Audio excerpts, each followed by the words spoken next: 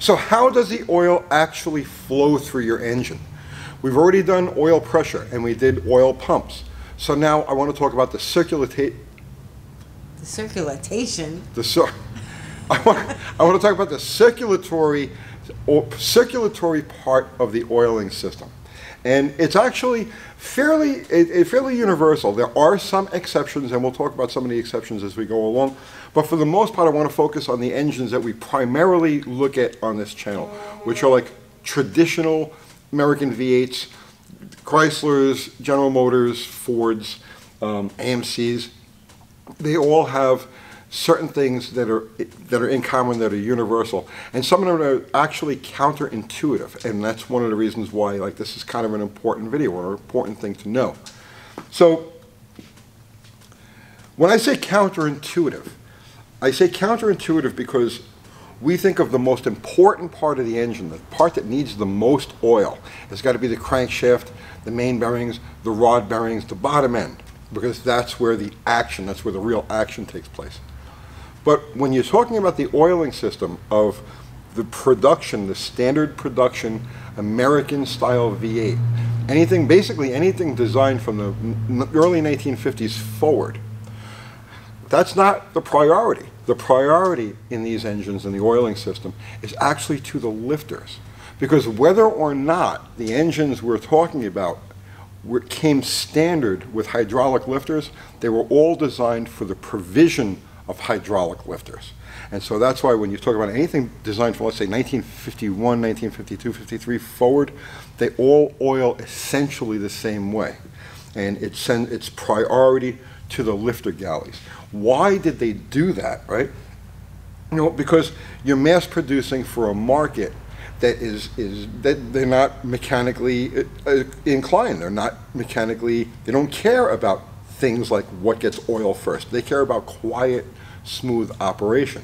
So making sure that every time the engine starts, the lifters are dead quiet, stay that way, is why priority goes to the hydraulic lifters, or to the lifter galleys, before it goes to the mains. So that in mind, let's take a tour of a typical American V8 oiling system, circulatory system, and see how it all flows. So obviously it starts down in the pan with the pickup. No explanation needed there. That's about as universal a part as you can get. From there, it goes to the pump. And we already talked about the pump. We already covered the gears inside, the rotors, and the bypass system, which regulates the amount of pressure that it sees. From the pump, it goes to the filter. So on the filter, the outer part of the media is the first thing to get oil, and then the oil is forced through the media and then out through the center. Now from this is where it starts to circulate throughout the engine. So let's look at, this is a big block Chrysler, but this is so typical. Yeah, I know most engines have an internal oil pump. This one's got an external oil pump. But the passages, the way the passages are laid out is fairly universal. So here's how this goes. So this is the main oil feed into the engine. Now from here, we have a passage that's drilled this way. See, there's the galley plug in here. And from here, it goes to this oil galley. Okay? Now this is the first place to get oil in this engine. Now from here, if you come to the back, you'll see there's a passage that's here, and here are the drill spots for those passages. So this is where the oil coming up from the pump comes through this galley, crosses over here, and this is where you take your oil pressure reading from. So if you've got a gauge, this is where you're picking it up from, or even an idiot light. And then down to here. And now from here, it goes forward along this galley, and dead ends right here. So the way this is designed, the way this is outlined here, is that this whole section has to be pressurized with oil before anything else gets it. All right, now, if we roll this thing over, all right, we can do this. If we roll this thing over, we'll see these holes right here. Now these holes have two drill. Okay, it's drilled two different ways. So one goes straight up to the cam bearing, and then the other one is drilled on an angle to meet the oil galley. So what's happening is coming down from the main galley this way, and then from here the main bearing is fed and also the cam bearing is fed. So far the most important part of the engine, the crank, the rods, all of that isn't getting any oil yet. Now here's one of the things you need to understand. Engines that have stock oil clearances and stock side clearances on the rods, they're kept as tight as they are so that there'll always be a film of oil when the engine is first started. So basically what's going to happen is when you start the engine, even though during the first 2 or 3 seconds that it's running, the crankshaft isn't getting any oil, that oil film is held in place by the tighter clearances, and it keeps the bottom end quiet while the lifters get pressurized. And so they don't collapse, they don't make any noise. And that's why all of these oiling systems are laid out in this fashion. So from here we're going into two different areas. We're going to go in, we're talking about crankshaft oiling, and then we're going to talk about top end oiling. All right, so now we're ready to oil the crank and the rods. So this is an upper main shell, an upper main bearing shell. So you see there's the oil hole that corresponds with the hole that's drilled in the saddle, the main feed, and then you'll see that there's a groove right here, and that's a trough. Now here's the purpose of that trough. In the crankshaft, you've got these holes drilled. So you've got your oil feed holes. So here's the number 1 main bearing, and here's the number 1 rod bearing. So if you take this wire here and we pass it through, you see that we've got it popping out the other side. So there's your oil path from the main bearing to the rod. The trough in that upper shell makes sure that this gets a long duration of oil shot to the rod. Now, this is the number 1, and it only has 1 oil hole because it's only going to feed this one journal, this one rod journal. When you get to the number 2 main, you've got 2 holes. So here's one, and here's the other. And this one hole feeds the number 2 rod journal, and this hole feeds the number 3 rod journal. And so on down the line until you get to number 5, and again number 5 will only have 1 hole in it because it's only feeding the number 8 rod journal. So that's essentially the oil flow through the main oil flow through the engine, from the pump through the lifter galleys down to the crankshaft, and then eventually down to the connecting rods. Now there are some exceptions. Like I'll use the Ford FE as an example. The Ford FE were originally designed, gave too much priority to the lifters.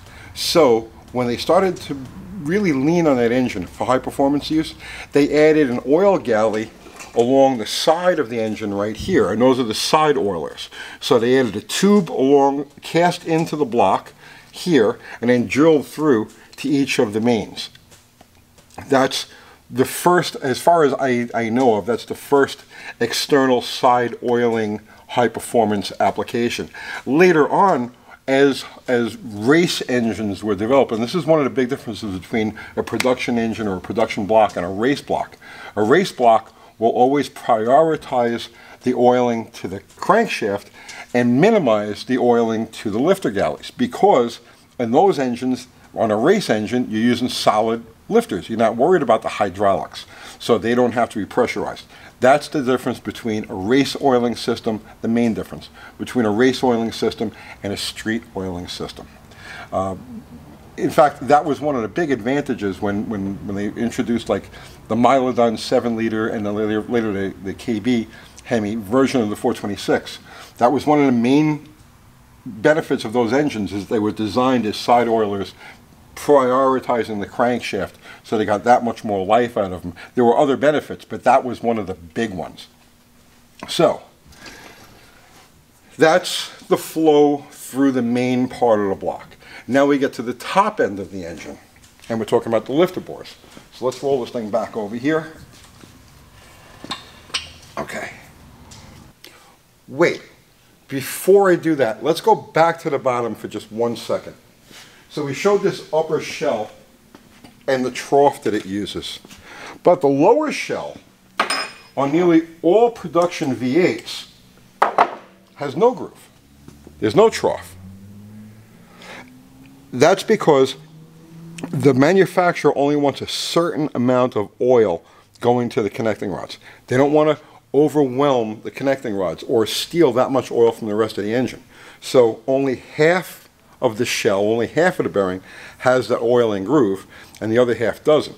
Now, one of the modifications that you'll make on a high-performance engine is to use fully grooved mains. And a lot of guys will just buy 2 sets of mains and they'll just put 2 uppers in the shell. So you'll have an upper in the top and an upper in the bottom. That's a great modification. It definitely increases the volume of oil that's getting to the connecting rod, but it reduces the overall volume of oil to the engine. So if you do go to a fully grooved main, at that point you definitely want to upgrade to a higher volume oil pump, higher pressure, higher volume oil pump, because you're essentially doubling the amount of oil that's able to get to the connecting rods. All right, so now let's go to the top. So now we get back to the top end of the motor and the lifters and the rockers and all of that. So on most engines, Chevys, the rockers are oiled through the push rods. So you've got the main oil galley feeding the lifters, whether they're solid or hydraulic, it doesn't matter. The main oil galley is feeding the lifters, and then there's a passage inside the lifter that comes through the top and mates up to a hole in the push rod, and that hole in the push rod sends oil to the rockers. And that's how those are kept going. On a Chrysler, on the other hand, Chrysler's oiled through the rocker shafts. So they use these passages right here. And from here it goes through the cylinder heads to the rocker shafts and then drips back down, and that's the end of that circulation. So that pretty much covers all of the pressurized sections of the typical V8 oiling system or American engine oiling system. I did leave one thing out. Pin oilers. So, and this comes in a couple different variations. You'll see that most engines will have, like for instance here on this Big Block Chrysler, you'll see this diagonal cut on the surface of the cap. And the purpose of that, when it's all put together, is to take some of the oil from the rod bearing and squirt it towards the wrist pin. Now some engines have an actual passage in the rod that'll squirt the pin of the cylinder or the piston that it's attached to, and some of them, like this Chrysler, are designed to squirt oil across the crankcase at the bottom end of its opposing piston. So pin oilers is part of it. Now we talked about how nearly all engines designed from the mid-1950s forward prioritize the lifters for oiling. One common exception to that is the Slant 6, which actually has no lifter oiling at all. They're strictly oiled by splash, which is one of the reasons why you don't want to use a crank scraper on one of those motors. But that's besides the point. When Chrysler engineers designed that engine in 1858 and 1959, they couldn't imagine a time that it would ever have hydraulic lifters. So they designed it without that intersecting oil galley. When they went to hydraulics in 1981, what they did with that was they fed the lifters, the hydraulic lifters, through the push rods. So pressurized oil came up through the rockers and was fed through the rockers, through the push rods, down to the lifters, and that's how they maintain their hydraulic, tension. It's also one of the reasons why those engines are known for lifter noises. Not just the mechanical lifter noise, but the later Slant 6s, 81 through 87, you start them up and they're going tick, tick, tick, tick, tick, tick, tick for a long time, because it takes a while for that oil to circulate. There are a couple of other engines, common engines, that oil like that, but it's definitely not the best way. It's like a Band-Aid fix. So I think that covers pretty much all of it. Timing chains and distributed drive gears, oil pump drive gears, are generally oiled by splash or runoff, but the pressurized part of it is pretty much common to all of these things. And of course, drain back is important, and that's one of the reasons why you want to make sure that there's no extra casting flash, or you want to deburr the inside of the block, any sharp edges, because you want whatever oil goes to the top end of the engine to be able to flush itself cleanly down to the bottom with as little trouble as possible. On some engines where you're dealing with a high volume of oil that's getting to the top, it's common to drill holes. Like on these Chryslers, it's common to drill holes alongside the lifter bores for extra oil drain back. I think that pretty much covers it all.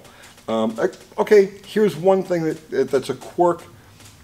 When you have a valve train failure in one of these engines that has priority lifter oiling, there's a good chance, especially at high RPM, that you'll wipe out the bottom end of the engine. And that's because the lifter, if the lifter gets kicked up out of the bore, which is a common thing to happen, especially like 6,000, 7,000 RPM, you have valve train failure, it kicks the lifter out of the bore, it exposes that main galley, and it's just the same as having one of your major arteries sliced open. There's a good chance that you're going to bleed out internally or externally. Well, the engine will bleed out internally, and you won't get the pressure to the bottom end. Also, on some engines, like for instance these Chryslers, for example, it's very common when you have a low oil pressure situation, and this is one of the problems with the rocker oiling. When you have a low oil pressure situation, even for just a couple of seconds, there's a good chance you'll spin a rod bearing, and it will always be on the big blocks, for example. Small blocks a little bit different, but on big blocks, for example, you'll spin either the number 6 or the number 7 rod bearing. And that's because when oil pressure drops for just a little bit, that main bearing, the number 4 main bearing, is feeding the galleys that lead to the rocker shaft. So that's the first part of the engine to go dry, and that's common, like I said, common cause of main bearing or rod bearing failure on big block Chryslers with just a little bit of oil starvation. Now, it's a good system and it's a bad system at the same time. So that's it. I hope you got something out of that. The next time around, we'll talk about different types of oil. I get a lot of people ask about synthetic motor oil and older engines and so on and so forth, but we'll get into that the next time we talk about oiling systems. So that's it. Hope you got something out of that. I'll see you tomorrow.